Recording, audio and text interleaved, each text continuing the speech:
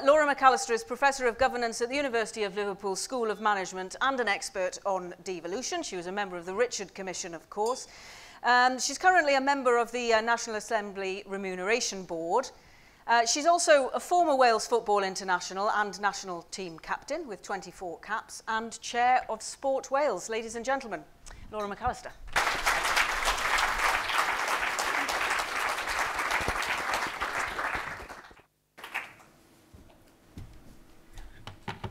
Well, diolch yn fawr iawn, Felicity. Thank you for that very warm welcome. It's my pleasure to contribute to this extremely important event, and I have to say I'm delighted to hand over my usual slot as the awkward woman to Gareth. And didn't she fulfil the role wonderfully this morning? My plan is to talk a little bit about diverse approaches to leadership. Now, that's inherently... Sorry, let me go back a bit. That's inherently risky for a whole host of reasons. There's always a danger, of course, of getting it horribly wrong when you're talking to a leadership cadre such as yourselves. We practicing leaders tread a fairly narrow path between appearing arrogant and overbearing know-alls, as if any of us have discovered all of the skills and tricks of the trade of leadership, or being so equivocal and trepidatious about what we actually say to you, our peers after all, that it renders any of our comments and advice as meaningless and bland. So I'm going to try not to be either of those two things this afternoon. I do find myself these days thinking a lot about what good leadership actually looks like. And I'm afraid that whatever mystique some impose, or however much different sectors protest that theirs is somehow different, for me it all comes down to some pretty basic human values which I plan to share with you. My first observation is that we all, but particularly women in positions of influence and power, not least because there are notably fewer of us, and incidentally, despite some grand statements in Welsh public life, it's pretty shameful that there are not more women now in positions of authority than there were when I first took my public appointment a decade ago. We all need to become less self-conscious and more confident about talking about what it means to be a leader in the Welsh Public Service. Because every one of us in this room is a leader, but there are plenty beyond.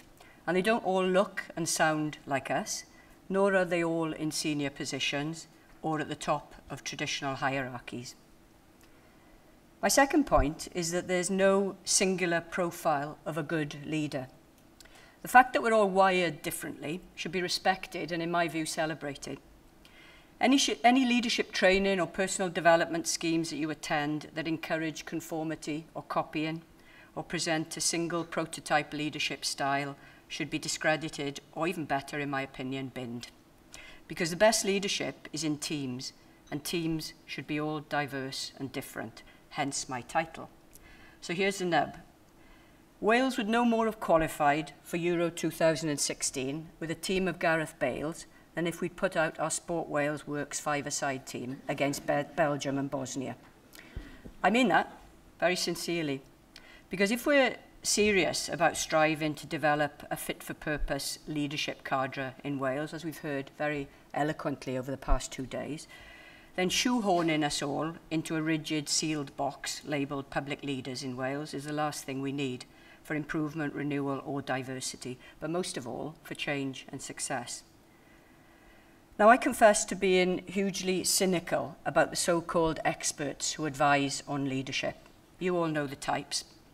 Those who prance around on platforms, charging exorbitant fees usually, calling themselves leadership experts, gurus, doctors, what have you. Traditionally, these have been men, but I'm pretty horrified to find there are now women plying their trade in this shady area as well. They use concepts and terminology pinched from those leadership textbooks that dominate the shelves of railway stations' W.H. Smiths, the cheery motivational self-help ones that tell us things like, in a hyperkinetic world, inward-looking and self-obsessed leaders are a liability, never. Okay, or urge us to do some diagnostic exercises for the modern leader to discover her weaknesses and self-doubts. Well, we're exposed to our weaknesses and self-doubts every day as leaders. The last thing we want is more diagnostic exercises. That is not leadership sharing or mentoring with a common purpose, as the admirable and much-needed mission for this summit stated. No, what that is mostly fanciful, self-indulgent leadership conceit. And if that sounds too scathing, maybe you haven't heard as many of these bogus practitioners and in some cases half-baked academics. This is speaking from somebody who works in a business school that I've heard. Because most of these people have never faced a real leadership dilemma. And you all know what real leadership dilemmas are. The messy, contradictory, unglamorous, agonizingly stressful, sleepless decisions that only you can make as a leader. And by the way, which will be criticised from every side when you make them, whatever decision you take.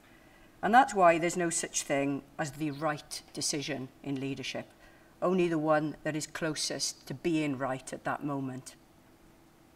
Now, I'm going to use quite a few sporting analogies in my contribution, as you'd expect. Why? Well, not just because it's something that I feel very strongly about, but also because sport merges public, private and voluntary. It covers children and adults. It covers community all the way to high performance and elite. It touches health, it touches education, the economy, and at the very heart of it, our identity as a nation. For me, it also demonstrates wonderfully the important truth that perfection doesn't in reality exist in leadership or anywhere else. You'll all have heard of Nadia Comaneci, the Romanian gymnast. She was the first gymnast to ever gain a perfect 10 and 3 gold medals in the running in the Montreal Olympics in 1976. But interestingly, Comaneci, taking that athlete's mentality, acknowledged that success not as perfection, despite the fact she couldn't have got a higher score. She recalled that she soaked up the applause, but then went straight back to training that evening to get even better. So much for perfection, even when it's awarded in a mechanical and empirical way. Learning and improving, not perfection, should be at the heart of good organisations and good leaders.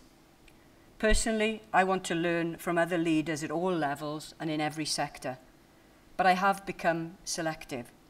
I want to learn from a specific type of leader, those who are first and most importantly sufficiently self-aware to be cognizant of their frailties as well as their strengths. Those who've analysed their own professional and personal journeys to be able to be properly honest and acknowledge the pitfalls, mistakes and disappointments along the way. It seems to me that for some leaders, at least, the positivity of success is so alluring as to obscure or miss altogether some much more meaningful lessons in leadership, which in my personal case at least, emerge more powerfully from failures and mistakes. I could tell you intricate details of my errors as a leader and my wrong decisions, whilst things that have gone well for me have faded bar the nice memory of success. And I don't need to tell you as leaders that mistakes proliferate in rough approximation to the number, scale and importance of the decisions that need to be made. The move on mantra, i.e. don't dwell on the mistakes, is only valuable if we actually learn from those mistakes. And regrettably, we still see too much bravado and conceit amongst some leaders, and an unwillingness to see our own part in an organisational underperformance, and a failure to assess how we might avoid making it the mistake again. Blame, by the way, beyond identifying future learning opportunities, is largely a wasted emotion in leadership. Now, all of that set me up quite nicely for you to knock down what I'm about to say. But that's always the risk, and risks, as we said throughout this summit, are all part of what constitutes good public leadership. So here goes. In my view, the greatest foundations which generate better leadership are first of all learning, and that's a really critical foundation, as I said a moment ago. Secondly, surrounding yourself as a leader with people who are quirky, creative, and different, and those who think differently to yourself, but with whom you have a personal buy-in and empathy. And then thirdly, properly embracing a culture of criticism, scrutiny, and challenge. Now, these three things are related, of course, and you'll know by what I've said very publicly that I feel strongly about the culture of challenge and scrutiny. If we as public leaders are serious about becoming or making Wales become a proper learning country, populated by citizens with an active appetite to be self-critical and to criticise others, then we must work harder to develop a culture of challenge and reflection. one where it's easy and acceptable to have a go at each other, one where we can stretch our ambitions by constructive critiques, because these largely are designed to assist and to improve, not to belittle. And of course, to be receptive to learning and improvement, all of us first need to do a personal, psychological, mental MOT. Receiving feedback of a critical but constructive kind is never easy, and at first it can be downright uncomfortable. But we need to learn to stand back and detach ourselves from ego, from status, and from context. Again, in my experience in sport helps here, because captain of an international team or not, if you drifted off and conceded that penalty in the last minute of a match, the buck stops with you. And believe me, your teammates will let you know with no holds barred and no language spared. Listening is oft quoted as a critical leadership skill, but you know, that doesn't mean just keeping your ears open and nodding in the right places. It means taking away the comments that you hear, thinking, digesting, responding, and acting upon them when appropriate. Learning has to be action-oriented. Too many leaders see challenge, particularly, may I say, from below, or dare I say, even from women and younger people, as an affront, a sign of disconnect or a lack of togetherness. You're either with us or you're against us. And that, quite frankly, is ridiculous and anachronistic. And that leads me to another, I hope well-meant criticism of us all, and I include myself in this, in Welsh public life. No one could accuse us of being short of ambition. Our own Sport Wales goal of every child hooked on sport for life is deliberately eye-watering in its aspiration. Unashamedly ambitious, as we call it. Nothing wrong with that. But it's of no use on its own without a strategy, tactics, an implementation plan and a timetable. Now, I'm proud to say that we've made massive strides towards that aspiration. Some of you will have heard that last month's school sports survey, the biggest in Europe, by the way, 116,000 young people's voices collected, revealed a further growth in young people's sports participation, nearly a 50% increase since 2011. Other organisations, including our government, have equally admirable and challenging visions, eradicating child poverty by 2020, making Wales a beacon of sustainable development. No one would question the good intentions of these ambitions, but as leaders, I would humbly suggest that we need to rebalance our strategic focus to put more emphasis on the mechanics of delivery and implementation. That is, elevating the how-to part. How do we plan the stages towards achieving this goal? Matthew Taylor put it very succinctly yesterday. We will the end, not the means. I couldn't agree more. I believe we need to be less allured by the sexy part, the vision and the mission, and start to love the sleeves rolled up part, getting it done, clarity of objectives, strategy and tactics. Now, most sports people hate losing. There's a concept of motivation that distinguishes between the head towards and the move away from drivers. Both of them are equally powerful in stimulating athletes on their way to the podium. Personally, I share that move away from motivation. I hate losing. I share what Wasim Akram, Pakistani fast bowler, said as a type of character who needs to win, not just simply wants to win. And maybe we should all try and feel a bit more of that sporting emotion, to be fueled by a hatred of losing or failure. And that's not fear of losing, by the way. It's a hatred of experiencing what it feels like when you lose. And if we are, then we'll be more personally ambitious, and we'll believe our own ambition mirrors that of the people for whom we're trying to serve. So good leadership, in my view, distills down to some pretty basic personal attributes in the first instance. These personal values, ethics and behaviours are a schema for life. They also should also be at the very heart of what we do professionally, because we ignore this side of leadership at our peril. Establishing shared values and behaviours in our organisation should be the foundation for all leadership development, well before we even start to think about functional skills and techniques. Because I believe these bubbles on your screen now are the fundamental toolkits for the good leader. I'm also fully aware that people will interpret these in a variety of ways. One person's courage and belief is another person's misogynist bullying. But good leadership should control that and manage it. I think if we start to divest ourselves of some of the traditional images that we all hold of what constitutes a leader, and in doing so, manage a kind of mental cull of those people who, despite their own good press, were actually limited and exclusionary as leaders, then we'll get closer to a diverse picture of what constitutes good leadership. Now, looking at those bubbles, I could talk about any of those, but let me just refer to two of them, which are very important to me personally. Authenticity and aspiration. Authenticity first. Leadership cannot simply be innate, as some claim, unless you believe that there's a single profile to copy for a successful leader. In my view, everyone has the potential to be a good leader, and sometimes the best leaders are those who hide their light under the darkest bushel. Interestingly, I've observed those who call themselves authentic are often in reality the least authentic in their leadership styles. And that's partly because we don't have a culture, certainly in Britain, of having role models who are leaders, who are prepared to show the less savoury sides of their characters, the warts and all type that Gareth referred to this morning. Warts and all role models are authentic role models because none of us, no single one of us, knows all of the answers and is perfect. Now, I hinted at this earlier. Self-awareness as being the indispensable foundation to being a good leader. If you don't know yourself, I suggest you'll struggle to lead others because of that authenticity drive. I think I know now what makes me tick. It's a passionate team around me, sharing the same work ethic, wanting to win or become even better. I like working with different, quirky, creative people. But I also know what frustrates me. Low ambition, lack of pace within an organisation, or worse still, time wasting and prevarication. So be aware of your strengths and listen to what others tell you in your 360s and less formal means, because chats are as invaluable in this regard as anything formal.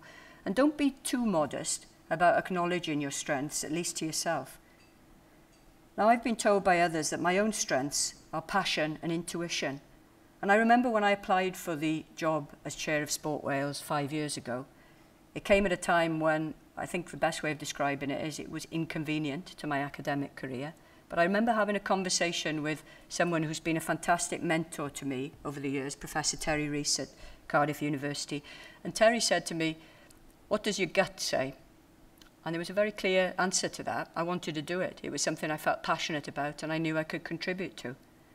And sometimes, you know, following your intuition is the best business decision you can possibly make. You'll get it wrong at times, you know, but it's a better methodology than anything else more scientific that I've ever experienced. My passion for sport is what makes me tick, and many of you here share that, I know.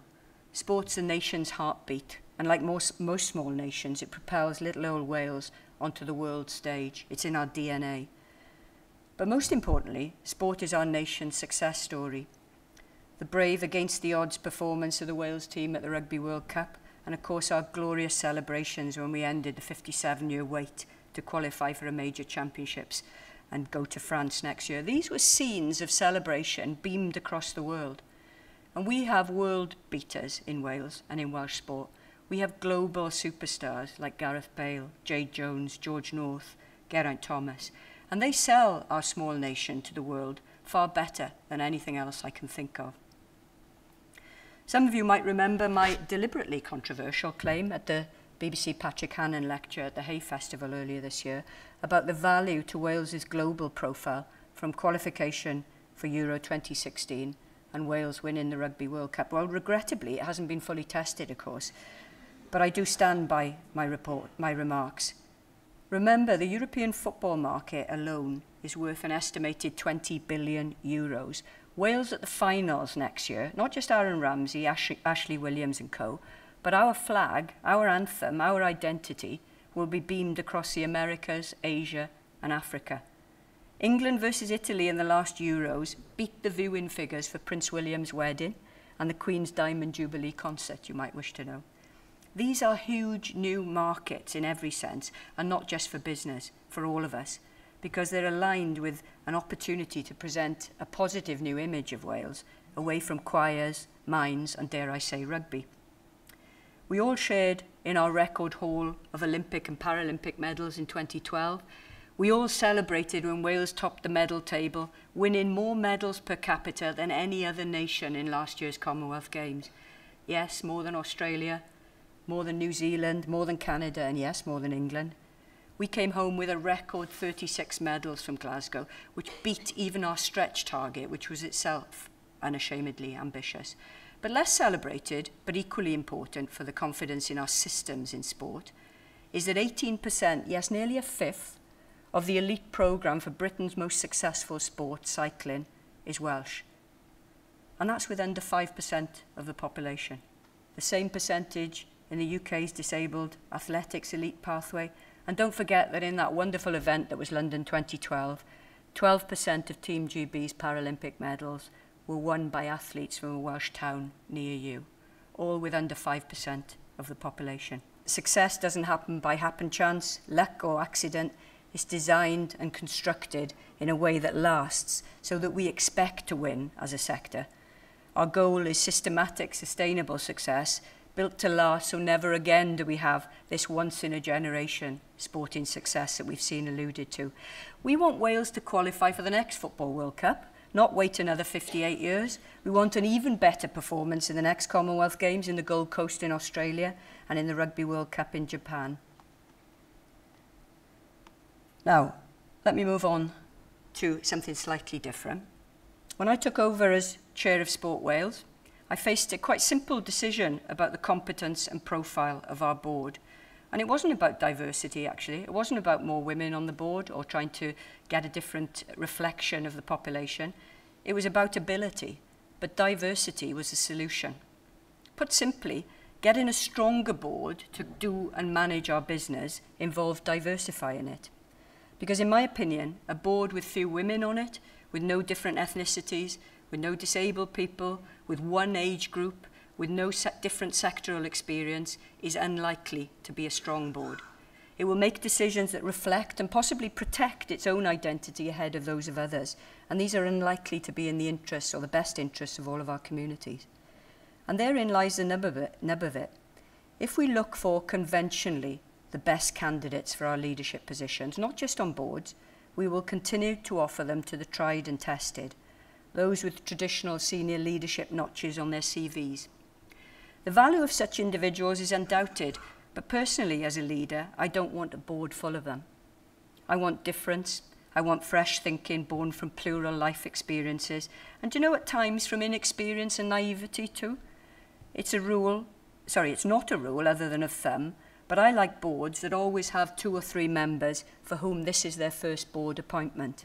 Because believe me, their so-called daft questions are usually the most trenchant and perceptive, and often the most difficult for the executive to actually deal with. But all of that process of change that I've illustrated there, comes at a price. As chair, it requires a different operating culture, more patience, more preparation, greater investment in induction and ongoing professional development, and a general acceptance that the old-style stuffiness of board meetings is a thing of the past.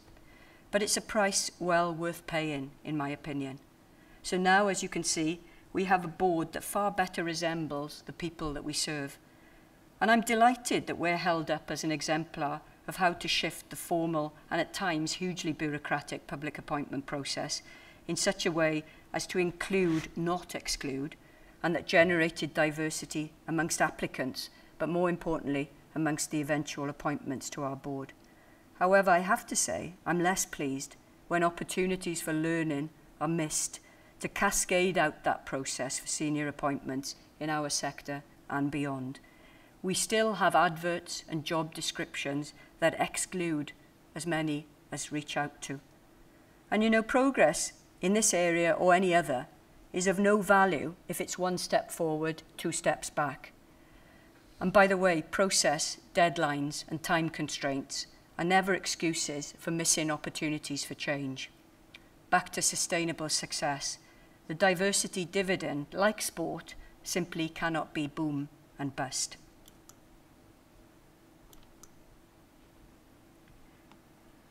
This slide exemplifies some of the reasons why we need a different set of leaders in every sense, and in my opinion, the business case for diversity is actually stronger than the equality one. Because if you appreciate the value of difference, pluralism, disruption, edginess, creativity, spark, quirkiness, call it what you will, if you're genuine about all of this, then you need to seek out people who are different, not just to us, but to our organisational groupthink. Back to athletes again. Psychologists talk about a link between hyper or extreme success in the sporting arena and oddities or unbalanced personalities. Well, you could say the same for some of us who work in sport, I'm sure. But you know, this is about shining a light into those dark nooks and crannies, uncovering those potential blind spots in our business and challenging us all to think differently. The vibrancy and the discrete expertise and different life experiences mean that the overall is almost certainly going to be greater than the sum of the parts. And if we show a genuine long-term commitment to diversity, it could be the recipe for dissolving some of the things Gareth referred to this morning, uniformity, and challenging some of the undoubted unconscious bias that goes on in recruitment and appointment in Wales. And incidentally, diversity is also about knowing when to move on or to stand down. If you look at an athlete's natural lifespan, Gareth Bale that we saw there scoring against Cyprus has probably got another 5 or 6 years at the very top. Frankie Jones, the rhythmic gymnast you saw on the screen, retired at 23 after her record-breaking performances and 6 medals in the Commonwealth Games last year. And as leaders, we need to put our money where our mouths are in every sense, including knowing when to hand over the baton and when our true intrinsic value to an organisation is close to being expended. Now finally, I'm sure you'll agree that all good leaders need fresh challenges and new stimulation. I suspect every one of us in this room is driven by a desire to test ourselves against the very best. And in true sporting fashion, my motivation as a leader is always a little bit competitive. I confessed earlier to hating losing. Well, I think that's a mindset that we have throughout our organisation. You want to see us when we're engaged in any kind of competition, whatever it is. But I've always been interested in benchmarking Wales, often but not exclusively against the other countries within the UK, but also beyond. Because, you know, we should care about how we perform against our nearest neighbours in Scotland, Ireland and England.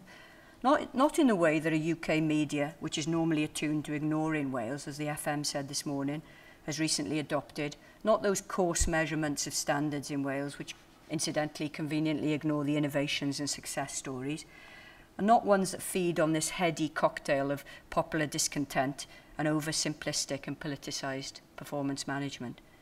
But we do need self-analysis, and we do need criticism. We do also need to consider data differently, as we've heard over the 2 days. Is high satisfaction with certain public services a correlation with low expectation by some of our communities? I'm not saying in any of this that we don't need proper rigour in our self-analysis, but much of the media line that we're seeing when it judges our public services in Wales is what I'd call analysis light. And what we certainly don't need is more self-flagellation about the state of Wales since devolution, as if somehow we're less capable of governing ourselves than anyone else in the world. Now, as you'll have gathered, I don't mind admitting that I take great pleasure in the fact that we outperform England in almost every single measure or KPI applied to sport. And that's not just because they're our rivals on the field of play, but more importantly because it shows to me that what can be done with a disproportionately sized funding pot, a smaller population, set against the harsh reality that in elite sport at least, creating sporting champions costs the same wherever you live and however many people live in your country. Now, all that allows me to end with a positive. What motivates me as a leader is success, not just for myself personally or even my organisation, although both are important and we shouldn't be ashamed to say so, but for the people we serve. Because, you know, in testing our leadership against our counterparts in other sectors and other countries, we might just turn out to be pleasantly surprised. There are advantages to being small, not least of which is a tangible sense of progress where it is made, a real knowledge of each other, our needs and challenges and our communities, and the resultant scope for innovation and experimentation. As the FM alluded to, we also have the heritage and political commitment to community improvement in Wales, to create not just one public service, but an exemplary one at that. In sport, we are already the leaders in the UK, and long may that continue. But we need to bottle the resilience, the ambition, the determination, the self-improvement, the diversity, and the damned hard work of those athletes in Team Wales that you saw there, and cascade it across the whole of public service. And I believe we do have the leaders to do that, but we all need to be a little bit braver, a little bit tougher, and a little bit more diverse in our outlooks. And then we too can bring home the equivalent of those 36 medals that we won last year in Glasgow. Diolch yn fawr iawn.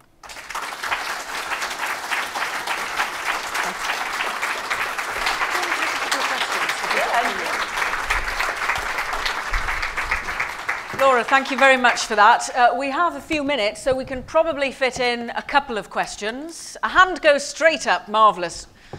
Ruth, just wait for the mic to get to you. Don't forget to tell us who you are and where you're from. Thank you very much indeed. Ruth Marks from Wales Council for Voluntary Action, WCVA. Thank you very much indeed for a fantastic presentation this afternoon, Laura. I wondered whether you'd have any comments as regards your line as regards people joining boards and the opportunity for somebody to make that first either application or to respond positively to whatever approach somebody might receive in terms of taking part either in a public appointment, but also as this week is Trustees Week, and there have been many activities across the third sector in the UK to promote the voluntary sector and the opportunities for people to join boards of charities and voluntary organisations and so on. Whether you see that as a particular learning route and a particular way to affirm people's confidence in possibly then making that next step to a public appointment or other form of leadership position. Thank you. So yes to all of that, Ruth. You know, I think a lot about that because the slide that I put up, which showed the representational change in our board, doesn't tell the whole story, obviously, because although we're now nearly 60% female, we've got such a fantastic calibre of board members, that male and female, that the whole culture of how we operate as a board has altered quite fundamentally. And the freshness of some of the people for whom it's their first board appointment has been quite remarkable. It does make things more difficult initially because you have a lot of preparation and coaching to do to allow people to be able to contribute in a way that you would wish, but it's worth every single moment of it. And I've got absolute, as I hand over next year, I've got absolutely no doubt that we've got a board that is really exemplary in every shape and form. Yet if you looked at the names on paper, most of you wouldn't know all of them. And I think therein lies the point. We didn't look for names, in inverted commas. We looked for people who were from very different backgrounds. Simple things such as something that means a lot to me. I wanted somebody on the board who was a parent of young children, because I wanted to really make sure we were understanding the way in which our decisions about school sport and PE reflected what a child's experience actually was. I'm delighted that we have our young ambassadors sitting on our board now who contribute, believe me, in a way that is as strategic as anything I've heard from anybody in a senior position in public life. So, you know, all I can say is I remember my first board appointment.